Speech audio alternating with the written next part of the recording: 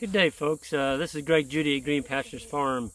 Today we're going to be talking about leasing land, which I think is a very important topic when it comes to grazing business, when you're starting out especially.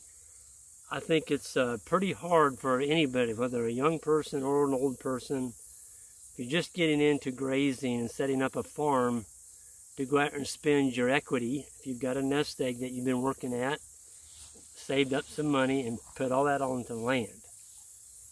Well, when you do that, you've taken all your money, you don't have any money left now to build fence, maybe put some water where you need it, buy animals, which is number one.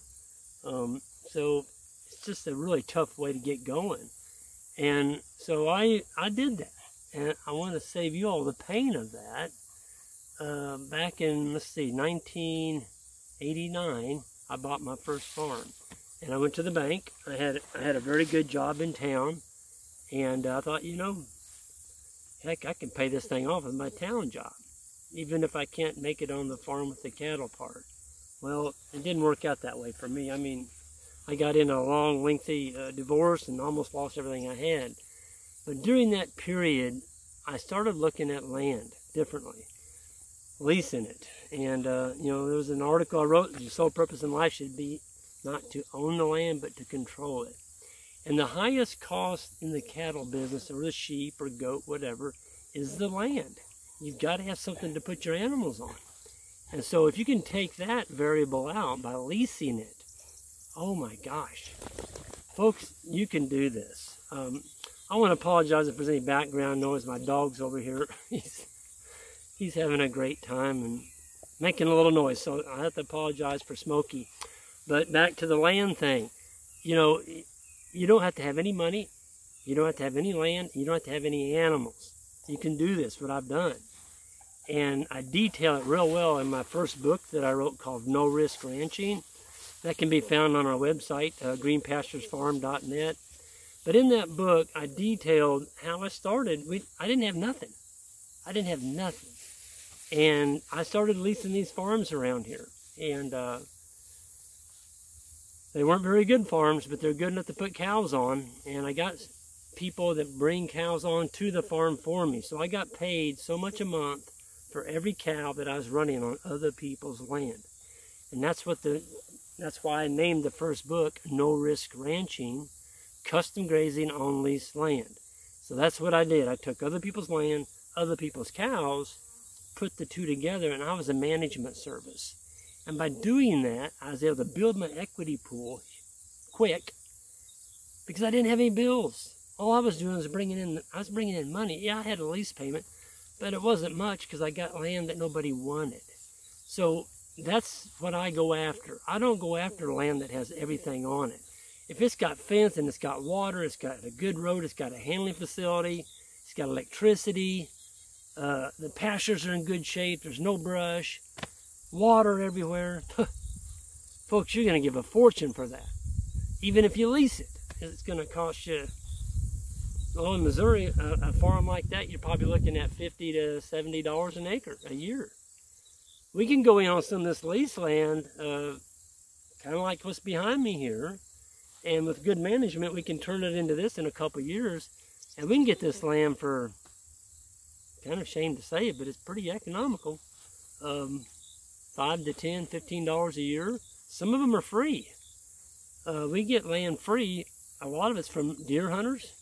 Deer hunters see what we can do with this land. You know, when you can take pure stands of fescue and put about 30 to 40% legumes in it with your cattle. And folks, this is deer haven, okay? And this is a cattle farm. It's deer haven, so you deer hunters need to pay attention. We can really do some neat things with good grazing management. Your whole farm will be a food plot. Your whole farm, you don't need to put in food plots. We'll do that for you just with our grazing management. But back to the leasing.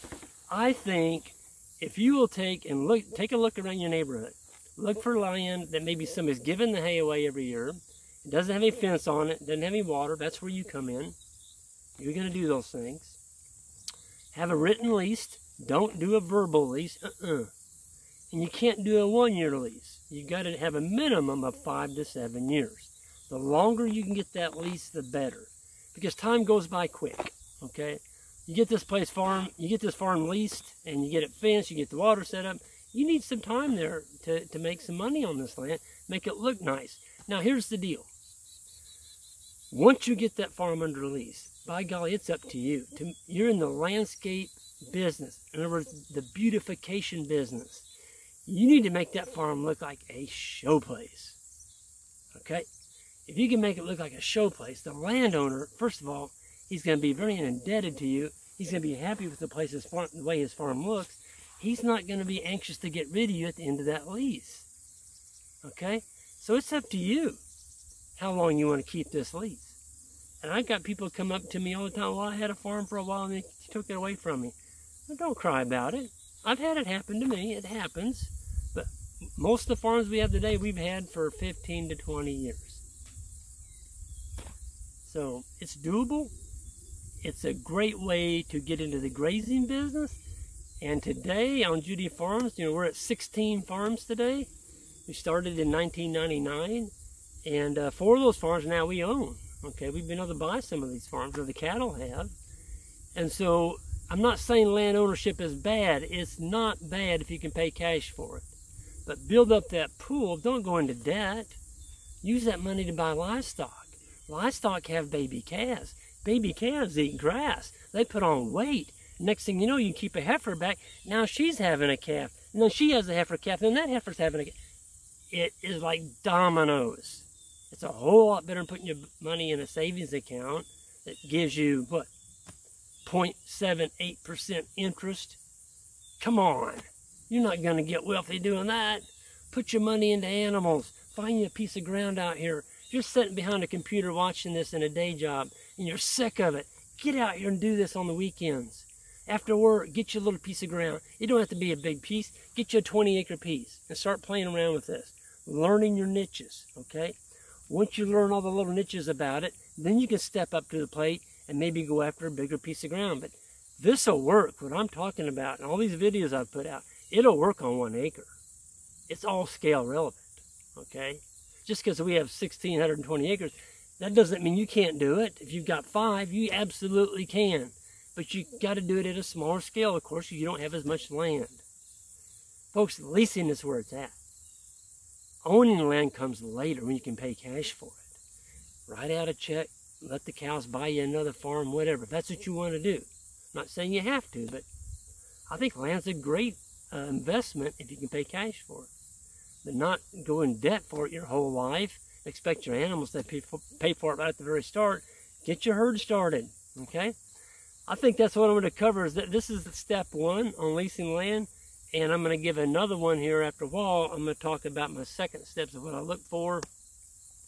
And just some more on leasing land. Trying to take y'all by the hand and kind of lead you through our progress, what we've done, and how we got to where we are today. Because, folks, I'm not the only one in the United States that has done this.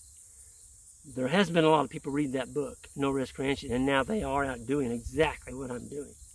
I get testimonials every week from people that are doing it now. And these are people that had given up on farming. They just saw no path back to the land because it's too expensive. Well, it is too expensive. You buy it all, but you can lease this land.